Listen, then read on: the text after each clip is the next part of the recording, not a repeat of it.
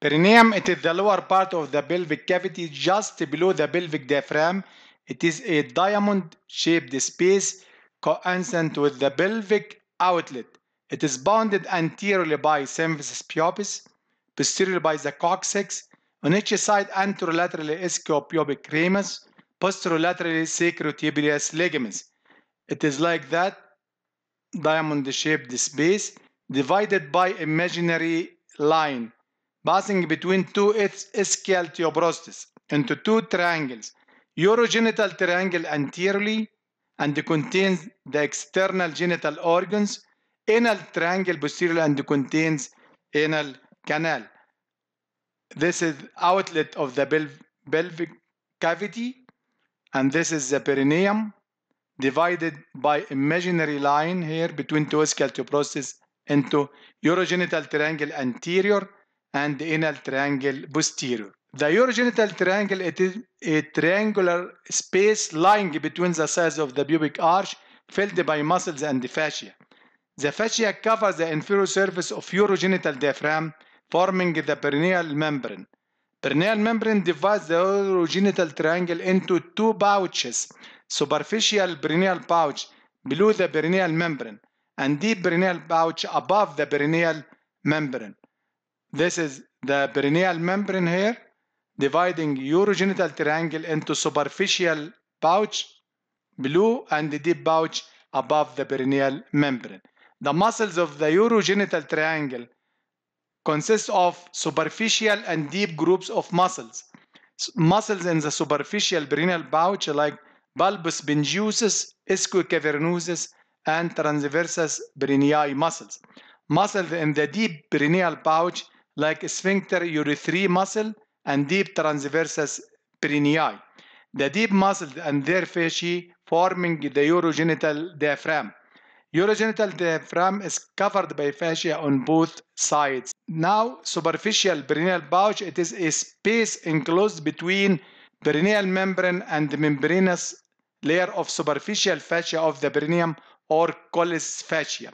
Boundaries: roof is formed by perineal membrane. The floor is formed by membranous layer of the superficial fascia of the perineum.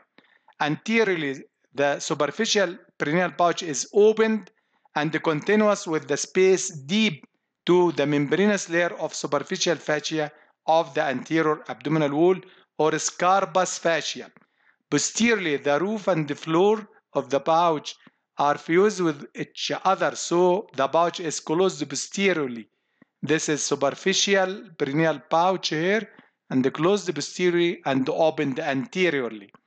The contents of the superficial perineal pouch: root of the penis or clitoris. This consists of two crura and a bulb. The crura of the penis or clitoris, each crus lies close to the side of the pubic arch. It is formed by posterior part of the corpus cavernosum, which is covered by ischiocavernosus muscle. Bulb of the penis or clitoris lies in the middle line between the two crura.